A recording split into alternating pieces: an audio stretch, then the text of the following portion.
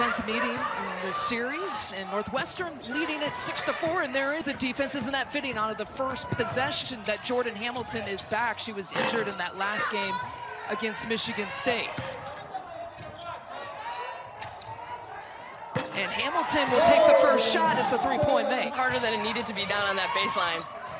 Well, she's holding her hand after that series there.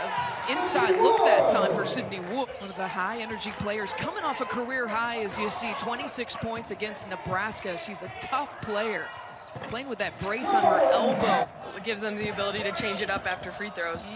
Almost a dangerous pass there, and the defense is closing. Northwestern getting out of it, but barely, and a good finish by Mott. 2 for the season. That's the third best in the Big Ten, and congrats to the Wisconsin Badgers. It is the highest ranked opponent that they have beaten in their program history since the year 2013. Running that shot clock down again for Northwestern. Now 5 to shoot. Hamilton is another perfect 3 for 3 from 3. Pulliam actually went out for about 3 minutes with an injury as well. But Northwestern playing full strength with all its players, and that includes Sydney Wood and Veronica Burton, who created that turnover. Durantes. Giles gets it blocked that time from Mott.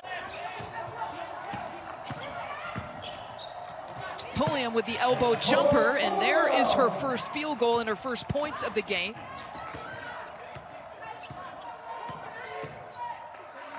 Scarlet Knights not on 8-0 run, and Northwestern needed that, and so did Veronica Burton. Has averaged about 22 minutes per game during that stretch in the absence of Shaw. And Mott with the block that time. Walks that line of being confident, but not too overconfident. The coaching staff saying that she's so humble, wants to try to get better, and look, it's a logo shot for a logo shot.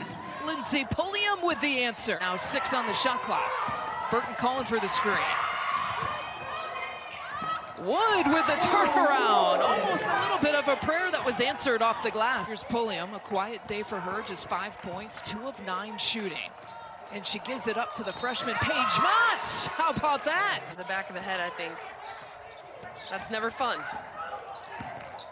A knee to any body part isn't fun. There's Pulliam with that pull-up, and she's got 8 points. They've made it tough for Veronica Burton here today. High pass there for Mott, who's already had a career high. Wood with the offensive rebound. One of the smallest and slightest players with a tough finish.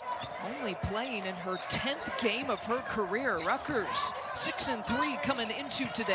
Mott's working her way around the defender.